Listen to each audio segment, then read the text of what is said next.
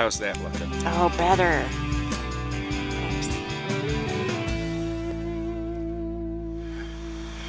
How you guys doing? Chris Egnoto here, and let me tell you, it's mid-February and it's in the 60s right now. It's been raining for a few days and I'm getting excited for herping adventures. Finding those frogs and salamanders and all the amphibians getting ready to breed. But I think it's a bit early in the year, but I'm getting ready. Let me show you. I've got my one LED light ready for filming at night because most of this is going to take place at night. I've got my wonderful Tough Cam that takes great still pictures and close-ups. I video with the one that I'm filming with now, but this is great for still photos. Of course, I've got my headlamp ready and my batteries and field guides, but I think it's still a bit early. So stay tuned, guys. We're going herping soon. We're still too early, I think. But I'm just going to check a bit more over here, because the first thing they do is head for the deepest part. And that's where they want to put the bulk of their eggs, because that means that part will dry up the last. You know? Okay, so the weather all of a sudden isn't so perfect for the amphibian migrations yet. Like I said, it's a bit early in the year. The past few days were great. Well, the past week was great, and tomorrow's going to be awesome, but not yet. Today's the wrong day. Tonight's the wrong night. But there's nice wetlands here. This would be a great spot. There's a lot of wooded hills with rocks and everything. Good spot for spotted salamanders, probably four-toed salamander, eastern redbacks.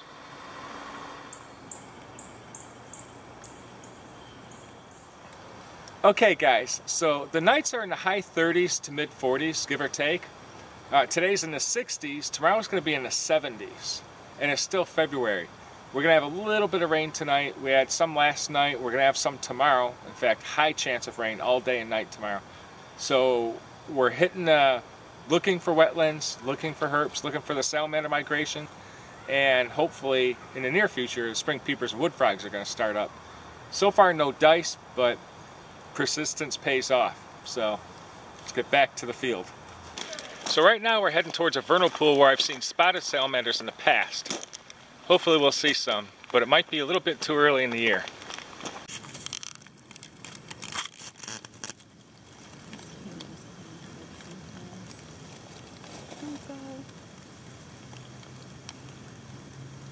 Is it automatically macro? Probably.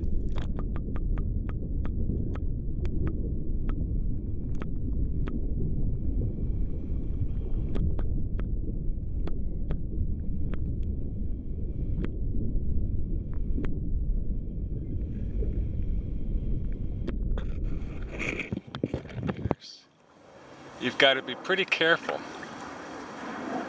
See that? See how easy the mud stirs up? You've got to be careful not to stir up too much mud as you step along, or else you're not going to be able to see anything under the water. Also, you've got to be really careful on where you step. You know, you could be stepping in a hole or a branch that could step through your boot. You don't want to step on something alive. And when you step in the mud, sometimes up to your waist, it's a lot of muscle action to pull your foot back out. And if you've got back problems, it's even more difficult.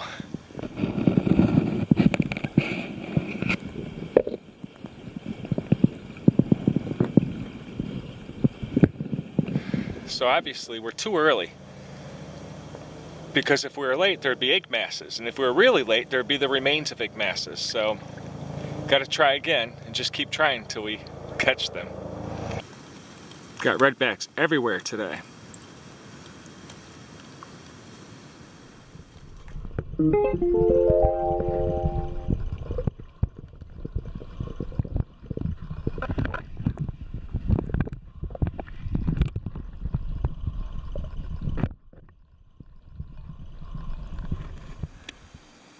So check it out, guys.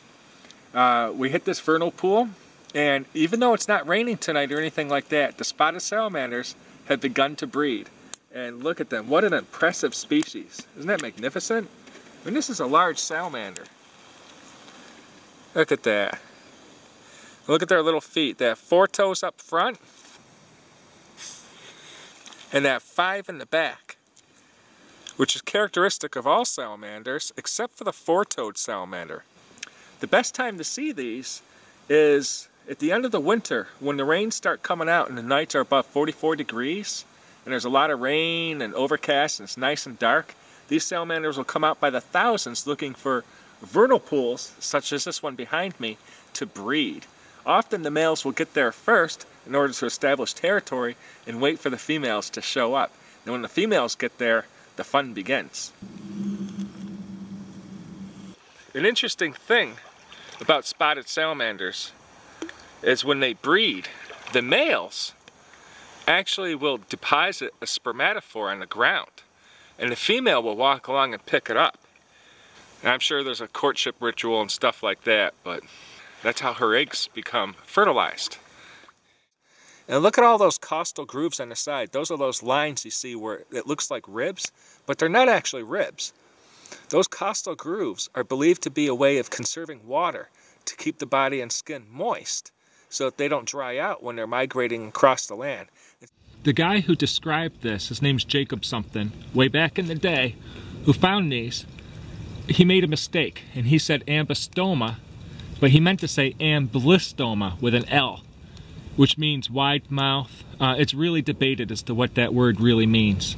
Some people say cup mouth, other people say wide mouth. And as you see, these guys have a very wide mouth. Aren't they soft? Yeah, I can't believe it. What's it feel like to you?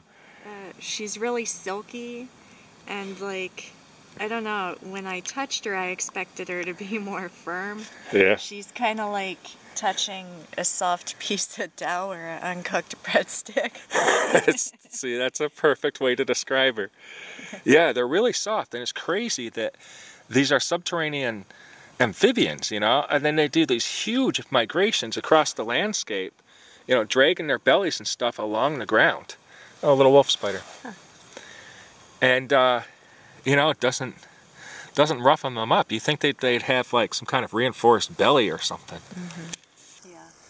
I mean, they're in there. They're cold-blooded creatures. It makes you wonder how they can function in such cold water. Does the temperature of my hands bother it? No. In fact, if anything, it'll give it a bit more energy. See how long that tail is.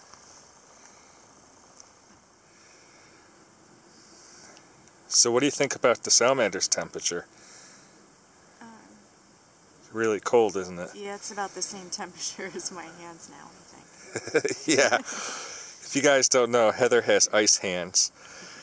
Here, let's hold this tail for a sec. Show how long it is. Like, demonstrate that for the camera for a second.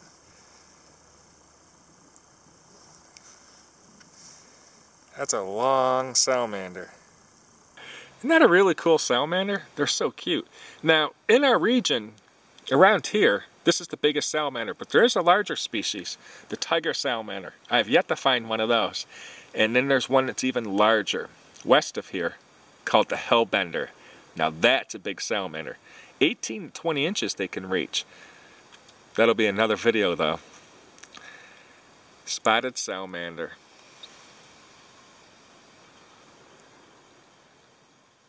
Kind of a surprise. Mm-hmm. Okay, so that's number one for our herping season. What a great way to start the season, huh? Yeah. Okay, let's get going. Okay. One more thing. What'd you think about that sound? Of the tree falling? Yeah. Well, it sounded like Bigfoot was coming through for us. Yeah, so what happened? Tell the viewers what happened. I heard this loud cracking sound and the sound of a large tree falling. The huge tree. Yeah. Just basically cracked. Sounds like it cracked in half as it was halfway down, didn't it? Mm-hmm. Like there was a crack, a tipping, and then a snap in the middle, and then a huge thump where it smashed into the ground. That doesn't usually happen.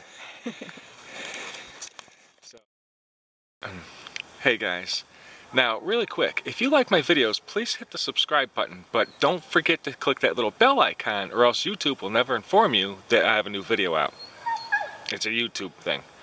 And trust me, I need all the help I can get, so please click that bell icon for future notifications. And thanks a lot for watching, guys. I'm Chris Egnoto, signing out.